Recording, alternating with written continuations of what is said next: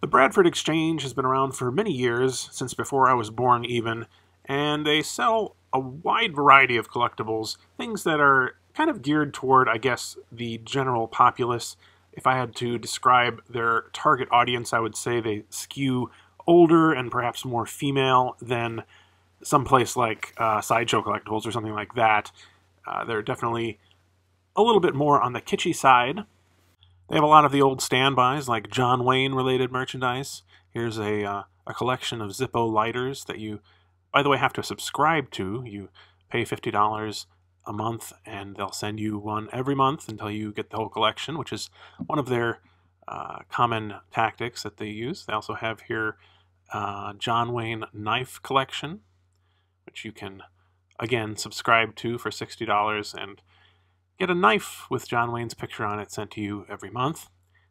And of course they have just general random stuff like these snow globes or Winter Village figurines. This Thomas Kincaid Crystal 3D Santa Claus figurine seems like a bargain at $130. You know, this is the kind of thing that maybe my mom or my grandma would have liked when I was a kid, I think, and they still make them today. Ooh, In God's Hands figurine collection. There's another good one. Point is, this may not be the kind of thing you would normally associate with Star Wars collectibles necessarily, but they do have a surprisingly large selection of Star Wars stuff. So if we take a quick look at what they have here, right off the bat, I see this Star Wars Sith vs. Jedi wall clock with light-up lightsabers. It's a Star Wars cuckoo clock, essentially, although I don't know if it actually cuckoos. That is something else, isn't it? $220 for that.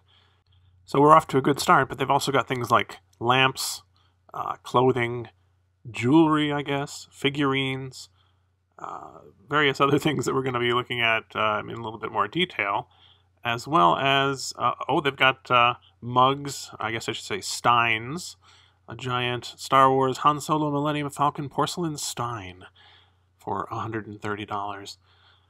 I don't know if I love this or hate it, but yeah, it's definitely something. And I'll be honest with you, if they made a Jabba version of that, I would buy it in a second. I suppose I'm lucky that they don't have too much Jabba-related merchandise because I would have felt obligated to buy it, but as it is, I have picked up a few things over the years from the Bradford Exchange and their related companies, and so that's what we're going to look at today. The first thing I want to look at is this Star Wars Galactic Village collection. This is a collection of Star Wars buildings, miniature buildings, that they send out once a month or so. They also have these little figurines of various Star Wars characters that go along with the buildings. And they're also illuminated, so they have a little light inside that you can turn on. It seems like a pretty good idea, actually. And interestingly enough, this collection has been around since 2008, which is just an eternity when you think of typical collectibles. They usually are just released, and maybe you can get them in a year or two after their release if you're lucky, but most of the time, if you don't get them more or less right around the time they're released, you have to get them on the secondary market, whereas they've been churning out these things for well over a decade. And the entire collection is well over a dozen items, although I couldn't find anywhere a list of the actual things that are included in the collection, which is a little bit of a problem. So the first item we're going to look at is Jabba's Palace. And you know what? There aren't really very many Jabba's Palace themed collectibles out there. In fact, in terms of high-end or high-ish end statues or figures or anything like that, there's nothing as far as I'm aware of. So it's actually really nice that this exists. And honestly, it looks pretty decent. Let's look at it in a little bit more detail here. We've got this kind of craggy rock here, and then the palace itself. If we look closely at this paint job, it's a little bit, hand done looking, which I mean, it could be a plus in your book, depending on how you want to look at it.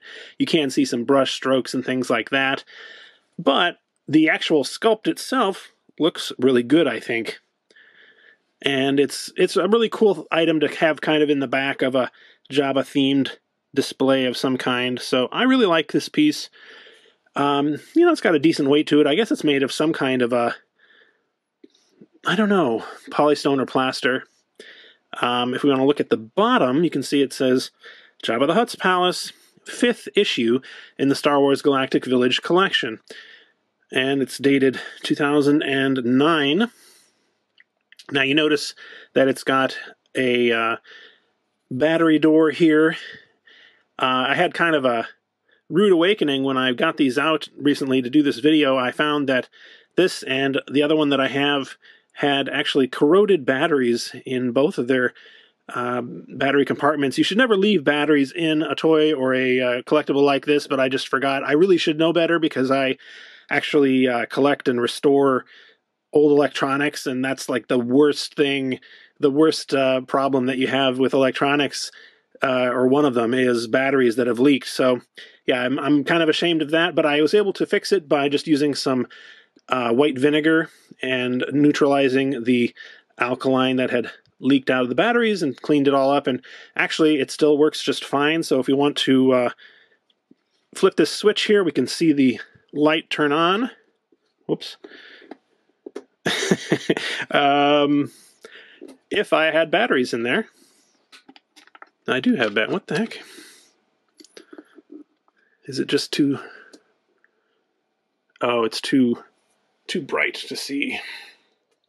Alright, I tried showing the light a second ago, but it couldn't really be seen at all because of my very bright studio lights. But if we turn off the lights and leave it in sort of darkness or semi-darkness, you can see that there's a light here, a light underneath the gate there, and also there. Not the most thrilling light-up feature, if I'm honest, but I don't know, it's kind of cool that it's there. I just recommend that you definitely take out the batteries if you're going to use it. It also has, all of these apparently have a thing where you can plug it into AC power if you really wanted to have this all on one display and kind of maybe connected to one switch that you just flip for all of them. That might be a good idea. Speaking of light, let's go ahead and look at the Jabba figure that came with it. Here we have Jabba on his throne. This is not the most amazing paint job I've ever seen, but it's really not that bad. And I like the sculpt here. I like the fact that he's on the full throne. Not a lot to complain about here, really. You know, the paint here a little bit basic, I guess, but it has several colors, and it looks to have been done with maybe washes or perhaps an airbrush. I can't quite tell. But not really that bad. If we look on the bottom, you can see it says Jabba the Hutt, 2009 Hawthorne Village. So definitely I would give this a thumbs up. It's a really nice little piece for a Jabba collector and definitely adds something to a Jabba display. I have one other item in the Galactic Village collection that I'm going to show you, and that one is a little bit more of a mixed bag, and that is the sail barge. I have shown this one on the channel before, actually, in my sail barge bonanza video that I did a while back, but it's worth looking at again, I think, in the context of today's video. This one is actually a fairly nice sized model, and it's not terribly painted either. You know, it's not up to the standards of people who really care about models and things like that, but it looks pretty decent, actually, from a reasonable distance. If we look on the bottom, it says Jabba's Sail Barge, 9th issue in the Star Wars Galactic Village collection. And this one is dated 2010. Yeah, honestly, the actual barge itself is pretty decent, and there isn't anything really comparable to this that you can compare it to. So, you know, if you wanted a figure of the sail barge that's not a toy, you know, kind of like a statue, this is about it. So I'm actually pretty happy with this. The light up feature, on the other hand, is fairly underwhelming. If I reach under here and turn it on, let's see if you can even notice it. That's it. That lights up.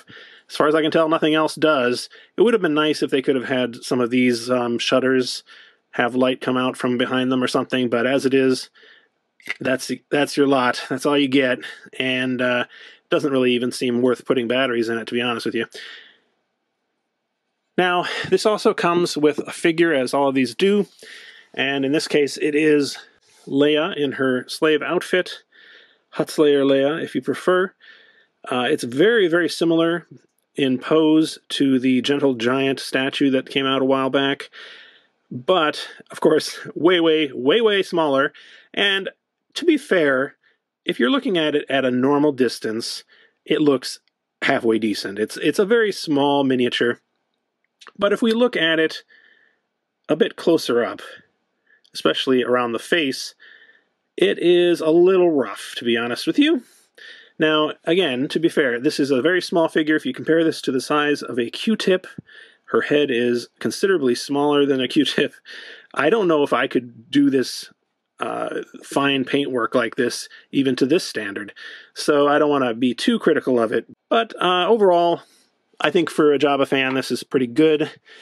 There is, I think, one other Jabba-related one that I don't have. I was reminded of it just recently that, supposedly anyway, they have a Sarlacc version as well, which I may have to look into getting.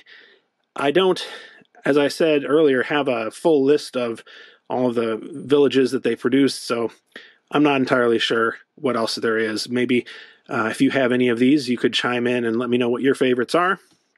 I would recommend, however, if you are interested in getting any of these, probably just to look on eBay, because these, especially the Jabba's Palace one, I see fairly regularly on eBay, and you can often get them cheaper than what the Bradford Exchange is trying to charge for them. Plus, you don't have to have any kind of subscription commitment or anything like that, so that would be my advice. Now that you've seen Leia, I think it's worth going back to their website and taking another look at what they show for these products. They don't have Leia up here, but they do have this Luke, for example. And if you look at it, it seems extremely detailed, basically like photoshopped or airbrushed or something like that, not like a picture of an actual collectible. And as a matter of fact, I was able to find a picture of the actual Luke figure that they are sending out to people, and this is what it looks like. So definitely manage your expectations if you're looking at any of these figures on their website. The next item we're going to look at is actually one of the more unique items I've seen on the site. It is a glow-in-the-dark HO scale model train with Star Wars themed cars. Again, they're not very forthcoming about what exactly is included in the collection. I don't have a list of the cars or the characters that are used, but I do know that they have a Jabba car because that's the one that I actually have, and I managed to get that on eBay for a lot less than half actually, than the $90 price that they're asking here. And here we have the Jabba the Hutt train itself. This is honestly one of the stranger items I have in my collection, and that's saying something. But it's got some nice artwork on here. We have Ula, Jawas, Jabba, Salacious Crumb, Bib Fortuna here. We've got a nice close-up of Jabba and his palace in the background there. And basically, yeah, it's the same thing on the other side as well. I don't really have much to complain about here, aside from what they would have been trying to charge for this, I guess. If we look closely, you can even see inside there are little seats and everything. I would like to try and ride a Jabba train at some point in my life. That would be funny. And here you can see there's maybe a dining car or something in there. But yeah, I mean, that's pretty much it. This is, of course, a real working model train car. So, I mean, I've never used it, but I assume that if you were to put it on a train set, it would work just fine. One other feature that, of course, we can't forget about is the fact that this glows in the dark. So let's go ahead and try that out. I'm not sure if I'm going to be able to show that to you today. I wasn't able to get this to show up on video, but I was able to take this photo of the glow effect, and it's actually pretty impressive. It looks a little better in this photo than it does in real life, to be honest with you, but it's not bad in real life as well. And yeah, it's a really strange product in some sense, but if you're a fan of model trains and of Star Wars, I would think this would be perfect for you. The final item we're going to be looking at today is something that just came out in 2019, which is really recent compared to the other items I've been showing you. It is a Star Wars Perpetual Calendar collection with display. This is a so-called perpetual calendar, so you have tiles that represent the days of the month that you kind of manually insert into a little holder, and the idea is that you have figures of Star Wars characters that each represent a month of the year, and you move them around, having the current month be at the top, and you know, that way you can always have a current calendar and kind of enjoy your Star Wars characters at the same time, is the idea anyway. Of course, the reason I was interested in this is that they actually had Jabba as one of the characters right here, representing November. And it looked to be a unique sculpt from what I could tell, just given the images on their website. Each issue of this subscription, and yes, it is a subscription, costs $60 and includes 2 of the figures, and also one issue includes the shelf on its own. And if my math is correct, it would cost you roughly $550, including tax and shipping, to get the entire calendar, which seems ludicrous to me. I really just wanted the Jabba, so I didn't want to just start at any time, because they give you just the next couple of months based on when you order. So I've been trying to get the timing right to order this so I could get Jabba for a couple of years now. In 2020 was when I first heard about it. It was kind of already too late, I guess, to order. And then in 2021, I tried ordering, but I missed the timing again, and it looked like I was going to get the wrong one. So finally, in 2022, I managed to place an order and started off my subscription with November and December, which is Jabba and Vader. So let's go ahead and show you what I received. All right, I have Jabba finally in my hands right here. Care to take a guess what he looks like before I do the big reveal? Well, here it is. It's not great. The paintwork is pretty rough. It is done with an airbrush, it looks like, mostly, but it's nothing compared to that image that they showed on the website, which, again, for comparison's sake, you can look at them side by side there. Obviously, it would be foolish to think that you could get that same exact thing that they showed on the website, but I was hoping they'd get a little closer than this. Still, it does appear to be a unique sculpt, which I really do appreciate. And this is the first official item that I've seen that makes Jabba into a bust, essentially. So I do like it in that sense as well. It's kind of interesting that he has just November here. That's a little bizarre, right? On the back, it does say Jabba the Hutt, though. And on the bottom, you can see it says November, May the Force be with you, Perpetual Calendar. The base just feels kind of like hollow plastic to me, kind of cheap plastic at that. But the figure itself, or the bust, is kind of weighty. It does have some weight to it, like it's made out of plaster or polystone or something along those lines. So, it's not totally cheap. It's not like you're getting just a cheap plastic figure, but this could have been a lot better. I'm not sure. Honestly, looking here at the preview on my camera, it looks a little bit better than it does in real life. But yeah, a little disappointing, but I'm glad to have it nonetheless. And since they send these out in 2s, I also got Darth Vader for December. This one I think looks a little bit better in terms of the paintwork. It's a little bit of an odd choice for the pose, though. He's got his lightsaber held in a bit of an odd way with one hand, and he doesn't have the other hand at all. I mean, I guess that's appropriate for Star Wars in some sense, but... And then he's off to the front of the base as well. It looks a little strange to me. Now, the next one in the subscription would have been the actual calendar shelving unit, and I considered maybe getting that and then canceling after that, and then using that shelving unit to make my own calendar by 3D printing some figures and putting them on there. But it seems like it would be a lot of work for something that I probably wouldn't really use. I don't have a place to display it very well. So I decided to just cancel right here. And yeah, I mean, these were too expensive for what they are, but I'm still glad that I got this Jabba in my collection. I hope you enjoyed this look at some Star Wars collectibles from the Bradford Exchange. As you could probably tell, it's a bit of a mixed bag. Some of them, like the Galactic Villages, are actually pretty good, and I wouldn't really hesitate to recommend them, except for the fact that you have to get them through this subscription plan, which I don't really like. But, if you can find them on eBay or whatever, it wouldn't be a bad idea to pick whichever the ones you like up. Some of the other ones, like the Star Wars calendar, are probably best skipped. I'd be interested to know, though, if any of you have any items from the Bradford Exchange in your collections. Let me know in the comments, and thanks very much for watching. This video was brought to you with the help of my Patreon supporters, including these Palace VIPs, Angelica Brady and Jesper Murtu. Thanks very much for your support. I really do appreciate it. And if you'd like to know how you can support the channel for as little as $1 a month, check out the link in the video description.